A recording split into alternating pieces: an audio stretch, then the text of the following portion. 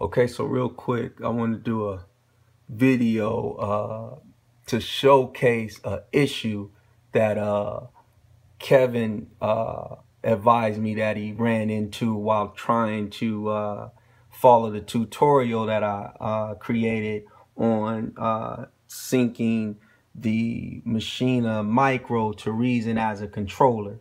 Now, as you see, I just opened up a session and everything is working fine. I'm going to skip from toggling over here for a minute, and there's a reason why. What I found out through some troubleshooting is, and I'm using my hand to switch screens because I only got one hand because I'm holding the camera in the other. But hold on, I can hit racks. And I go into sequencer mode. You can see that this is highlighted, which is my DK1 for my samples, and then I can drop down, highlight this, and it switches back and forth, right? So both of them are clickable in order for me to use them for a signal. However, if I go from rack mode and let's say highlight here, you get the signal, it's playing. But when I go over here to do the same, it does it, right? It'll do it. It's working just fine. Go back.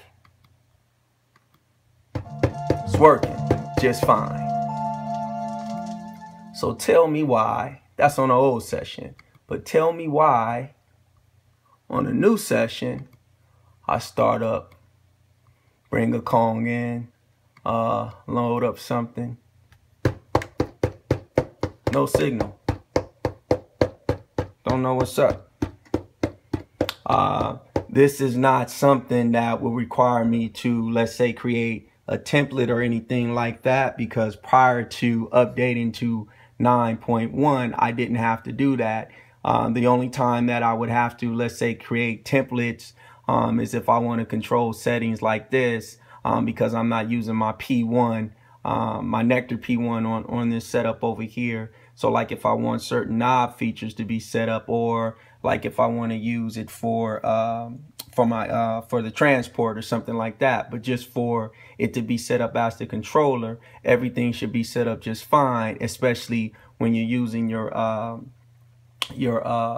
Native Instruments controller editor. So I don't know what the heck the issue could be. And like I say, it's just kind of weird that it's happening this way, and it's kind of annoying because, like I said, it should be working, no doubt. And let's say if I make the mistake of doing something like this, but I come back down, and let me show you, because I don't know if I got it on camera, because like I say, I'm not really looking. But come back down and hit it again, it's there.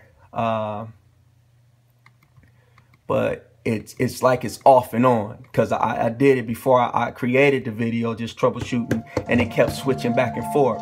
So I don't know what the heck is up, but as you can see, if I create a new file that wasn't created prior, I mean if I do a file that was created after I updated to 9.1, it doesn't seem to work. This file was just created on 9.0.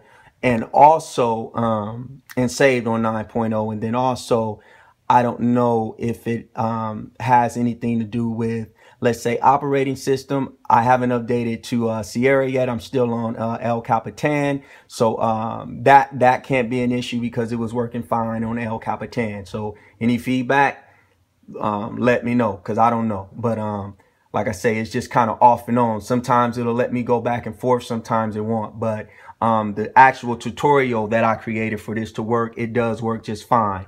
But for whatever reason, this thing is tripping right now. So that's what's up. I'm out. That was, I guess, the FaceTime for the day. It wasn't a happy FaceTime, but that's what's up. Late.